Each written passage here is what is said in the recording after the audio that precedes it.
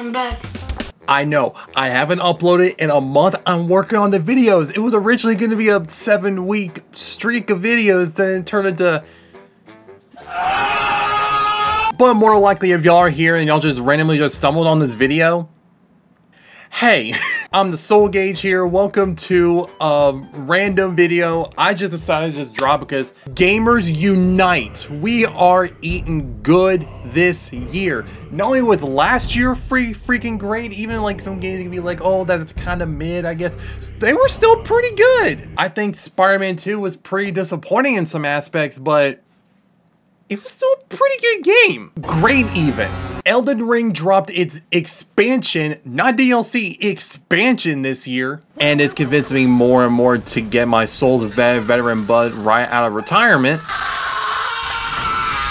The new state of play also just dropped, and we got like, Ghost of Tsushima 2, which is, Ghost of Yote, and it's looking nice. We're getting the Legacy of Kain games, Soul Reavers 1 and 2 remastered, like those OG games. Metaphor, the new RPG by Atlas, apparently is gonna be just as long as OG Persona 5 was.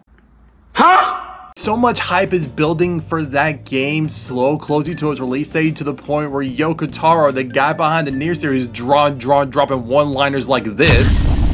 And they got so much confidence for this game that they are dropping a 5-hour demo containing its prologue. The Silent Hill 2 remake, even though I'm still planning on playing the original before I even give the remake even a shot, people are saying after that gameplay reveal, they've been slowly revealing things that are looking better, and people are hyped for that. And speaking of survival horror, we also got the original Resident Evil trilogy, like the original games from the 90s, dropping on PC in years. They are exclusively right now on GOG, which is an entirely different storefront, but I promise you, they are one of the better storefronts because they're completely DRM free. Basically, we're like, once you install the games, you install them. But they got controller support, and these games still play great, and just, oh my god, like, so you don't have to go out of your way to find a way to emulate the older games if you really want to see how they're like, or how you want to play, just playing them yourself.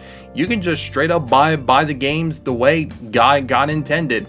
And just off rip, there's a freaking Patrick Star game coming out, and I pre-ordered it. Marvel Rivals is coming out, which is basically just a Marvel version of Overwatch, and it is looking too damn fun. Marvel Rivals is looking to drop Overwatch from its crown. From everything I've seen, from everyone that's been talking about it, it's looking awesome.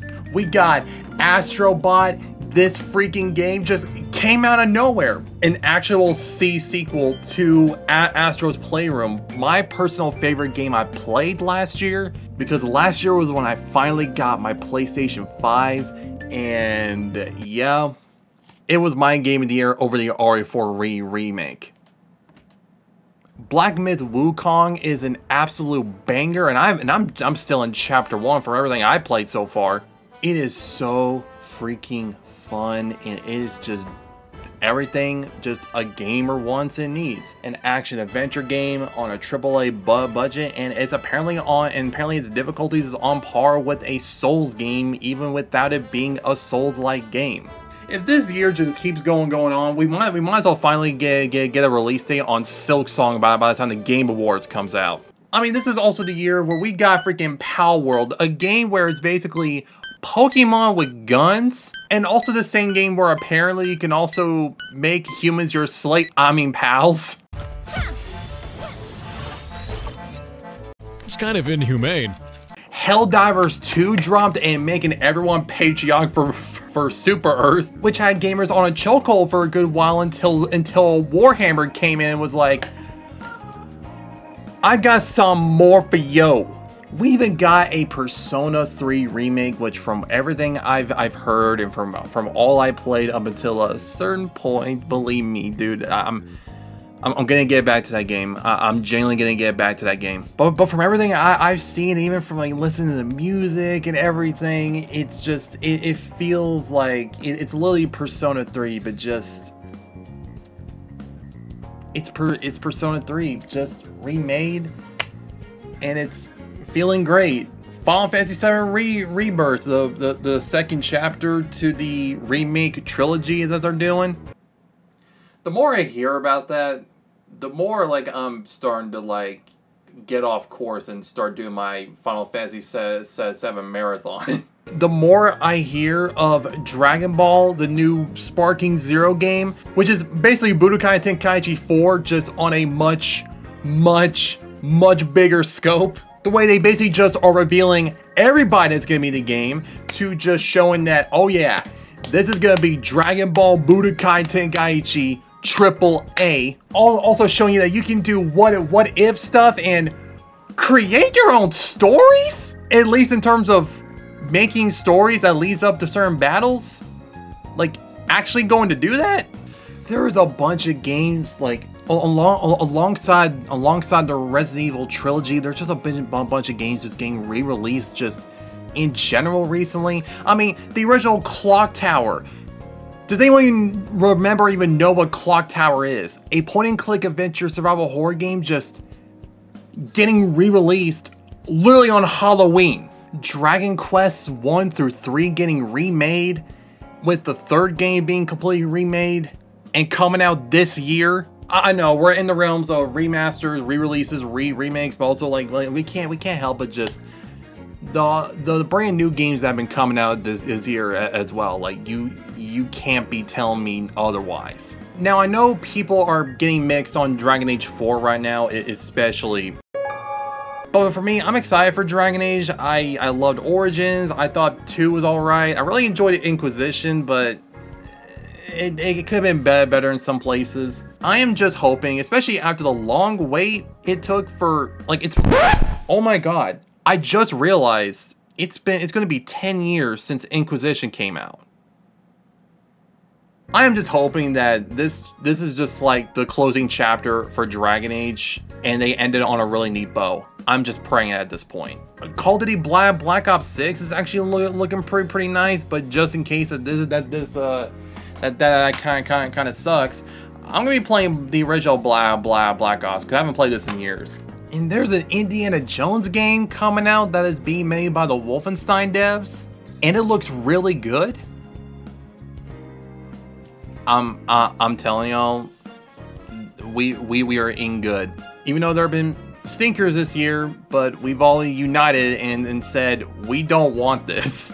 But so far, it's been a pretty cool year. Like, in terms of like actual like just really cool things to be excited about and actually getting them and playing them. How can you not be happy with some of the stuff here? I mean, this is like enough bad backlog of games to last you like on average like five years, and that's just me being generous. Even a physical version of Baldur's Gate 3 came out, and it's the most complete it has ever been. But every time I look at that game, I'm like, dude, I love the Mass Effect trilogy. I love long, ongoing stories that you can keep on playing, and it's just like, you know, like, because I see the Mass Effect trilogy, I see those original 3 games as one gigantic, ongoing story. I love Dragon Age Origins. Persona 5 Royale is my favorite video game of all time.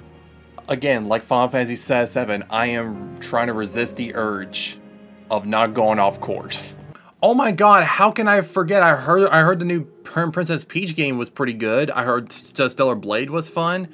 Another Crab's treasure. I forgot about that. Hey, Hades 2 went on to early access.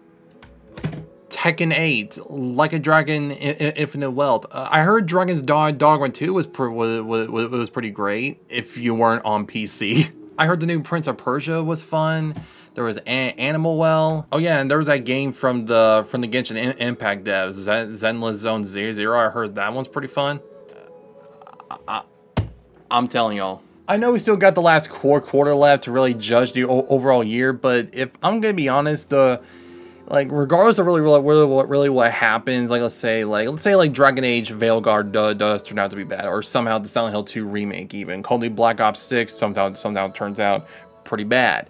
I think we'll be all right still, because 2024, I think we just hit another home run. I just wanted to come on here and just talk about like games, because I just get so giddy when it just comes to just positive stuff overall. Like it's just infectious. But I hope you guys enjoyed it. I'm gonna get back to editing here, and you know what? I'm gonna record another episode of Astro Bot. Like I really need to beat a game. Okay, like I really need to beat a game at this point.